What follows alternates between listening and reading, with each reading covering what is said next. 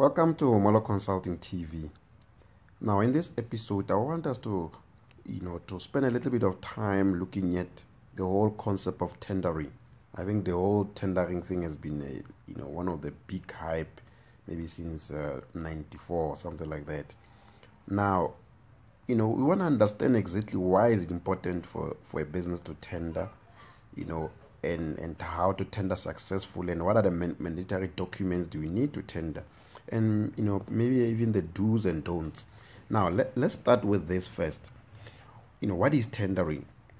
Basically, tendering it's simply like interviewing. It's basically a process that calls for offers for a specific product or services, usually for a specific quantity of a product that has to conform to a certain minimum specification, and must be delivered within a specific period.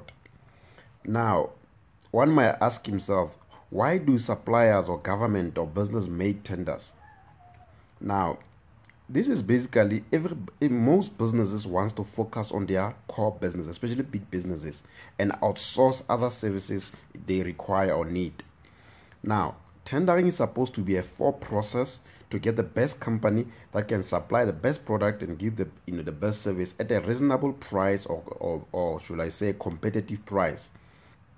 Now, this also has to be transparency. Now, why is there such a hype about tendering, or even lately tenderpreneurs? First we need to understand that tenders didn't really start after '94 when the current government get into place. They just were open up for everybody after then. Maybe that's why the hype started, as how most of the majority have access and now influence to the whole concept of tenders. Now, people tend to ask, what is a tender document? Basically, a tender document it's a bid document that you would use when you're tendering. Now, what are the advantages? Maybe even the disadvantages of getting a tender. Let's look at the advantages. Once a business has got a tender, at least it's set for a certain period. It could be a difference between surviving and dying of a business, but basically take it as sales in a business. You don't have a lot of pressure to get new sales because you have at least a tender of a few. Now, what are the disadvantages? The disadvantage is obviously simply that you can be stretched in terms of resources.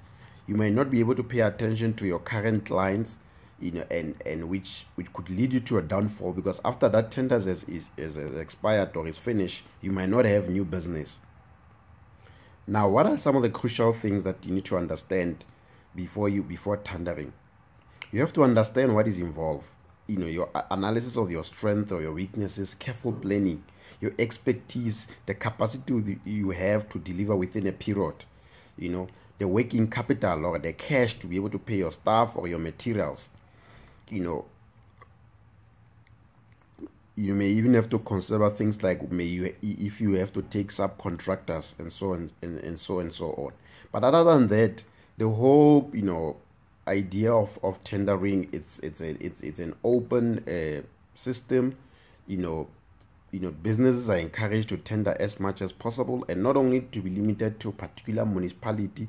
They should tender everywhere, or whatever department of government that they wanna tender with. Also, they should not be limited. Tenders is not only for government. There's tenders as well from private businesses. They should actually try. But the only advice I would say is that to at least tender within the skill set that the company has, because sometimes people just tender for anything that comes at whatever tenders that comes on board. They want to basically be able to try for it. Thank you.